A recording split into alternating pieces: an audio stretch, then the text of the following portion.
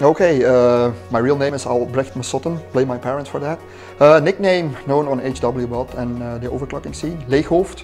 So Dutch pronunciation, maybe I can tell a little bit later on where I got it from. Living in Belgium, so same origin as the leader of HWBOT, Massman. And we're still in Madshrimps Overclocking Team. So Belgium based, PJ in fact introduced me together with Blind to the team, started LN2 overclocking, so yeah, still happy to be there. Yeah, I'm an air traffic controller. Usually people start to laugh because they know me and I'm a joking guy all the time and stuff like that. But yeah, my normal education in fact, so just did graduation at high school, straight went to the air traffic controller school, did there like about 3 years of courses and doing the job now already like almost 20 years, so pretty happy with that.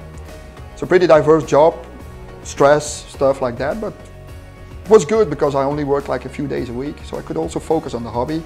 Now I became an instructor, so there's less time for the hobby, so less overclocking for me as well. But that's the way it is. Good question, because I'm really old already, so I have to think. I think it's about 12 years ago.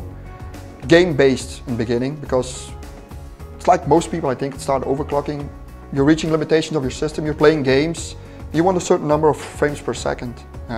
So you start looking, browsing the internet, what's going on, how can I improve, let's say, my performance of my setup without wasting too much cash, so without buying always the high-end products. And that's also why I started looking at overclocking. In those days we're still talking about a few megahertz difference, single core CPUs, and now of course it's totally different. Everything has become a little bit more relaxed to overclock. But yeah, even due to the fact I didn't have like an electronical background, I still managed to overclock my setup and get more performance for the buck. I think especially with Madshrimps, it's when we won the Team Cup. So we're not like, on HWBOT we have like maybe 70 members, but in fact we only have like 3 or 4 real active members. And we managed to get together and do like all the scores and we grabbed the win, which was like quite impressive, especially if you're facing like teams from Greece and stuff like that. So real renowned overclockers, and you could match their scores, even beat them and grab the win. And yeah, it was like, I have to lie, 2 years ago. So quite a good show. Of course, thing was really hectic at that time because we were like benching each night during almost 2 months. So a lot of issues with the wives, but we managed to sort it out. So that was one of my best moments. And also I think the first moment I came to Taipei, with when PJ qualified for the Gigabyte GOC, 2009 PJ, I'm still not remembering, something like that. So also my first visit to Taipei, and in fact meet the people that you were like chatting with, Skyping with, ICQ even in those days. So it was like real fun, and that's also one of the things that keep me motivated, just to be part of the community and come to Taipei and hook up with everybody. I think it's become like really more professional. Even just compared to the guys I was shooting right now, OverClocking-TV.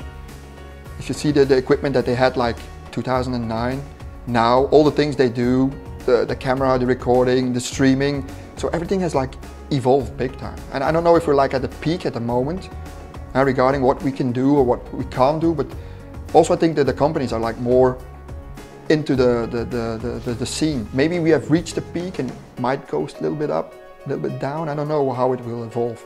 But I think together with the esports of the gaming, it's like booming. Especially if you see all the competitions we have at HWBOT now, right now, it's like overwhelming in fact. I only hope the only way is up, but that's the question. I think we always need new hardware.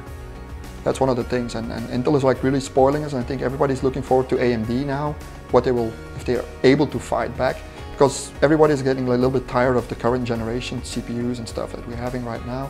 So we need a little boost, but where will it end? I hope we can manage via HWBOT, they can reach like the same level as esports gaming, maybe a little bit asked too much, but it would be nice if we could evolve into that same direction. So let's keep up the good work and keep on fighting. Don't aim for the top score straight at the beginning. So I also did like radio controlled RC cars. You also see people stepping into the hobby, they're buying always the most expensive gear, all the stuff. Of course, if everything works out, it's motivating, but if you break stuff, you can kill motherboards, graphics cards, if you're not into it, maybe bad insulation. So start slow. Also join a team. At HWBOT they have the Rookie Cup, stuff like that, where you can get acquainted, get maybe invited by a team, hook up for a team session, and that's when you gain experience. But keep it at a slow or low pace maybe in the beginning, low-end hardware, and then just build it up. Just build it up, and you will always, it's the same with me. I started with air cooling, water cooling, single stage phase, dry ice cooling, and finally we'll reach LN2. So if you want to do extreme stuff, maybe keep it cheap in the beginning and then just build experience.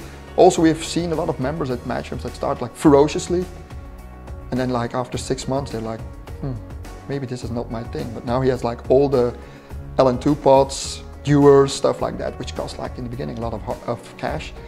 And then they get like, what's the revenue? What's the thing for me? And the thing I always don't expect that you will get like free hardware from the start. Everybody thinks, I'm an overclocker now. I just need to call somebody and they will send me motherboards, GPUs. You need to evolve in it, do the networking thing, and that's when it all starts working in the end. But usually it takes quite some time. It's not like it will be all done in 1 year. It takes years to, let's say, get established in the community as well. Besides, it's always too hot. Yeah, we're at the mecca of hardware, so what better place to be? Also to meet, it's like I said, all the overclockers, all the contacts with the companies as well. Some are even good looking, handling. But it's like that. You need to speak to people face to face. That's what I think it's best. So I think, yeah, why not? And also, we've visited like with Madshrimps CeBIT before. One of the conventions in Hanover, and we see that less and less products are introduced there. They're keeping it all for Las Vegas, CES, or Computex Taiwan. So I think it's the best place to be, in fact.